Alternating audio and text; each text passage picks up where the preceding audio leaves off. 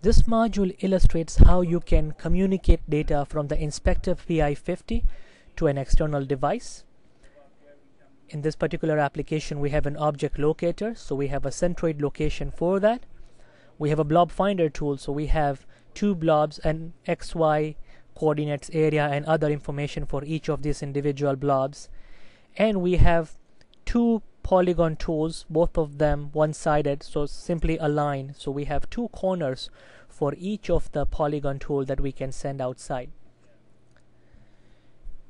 In order to do this, we first need to know what is the IP address of the device that we want to communicate the data to. In my case, I'm simply going to use a PC. So I will figure out the IP address of my PC, and that is 10.100.9.125. Once we know this IP, we can simply go to the interface and I/O settings. By default, Ethernet is disabled, so we have to check this parameter to enable it, and then we have to select whether we want to send the data out via Ethernet row or Ethernet IP. In our case, it's Ethernet row.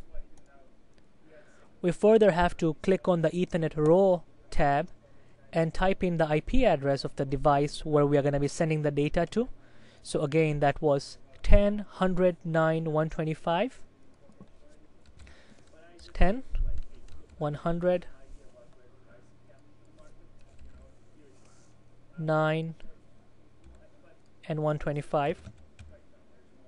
The port number is always 2114, and we have to send the data out via TCP. We can apply an OK to this. We then have to go to the Ethernet result output and insert what type of data do we want to send out. So if you click on create example formatting string, that will put down a nice template for you or a starting point for you. And if you say validate output string, with this template, what I can output is how many blobs are found. However, I only have the information for the first found blob. I also have the data for the object locator as far as what's the score, pass score, and what's the position of the location of that. And finally, I only have the two corners from the left side, no information from the right side. So I have to go and manipulate this formatting string. So let's start with the blob locator. We see that we can simply go ahead and start copying and pasting information from here to get the type of data that we want to get. So we are interested in the blob index position for blob number 1.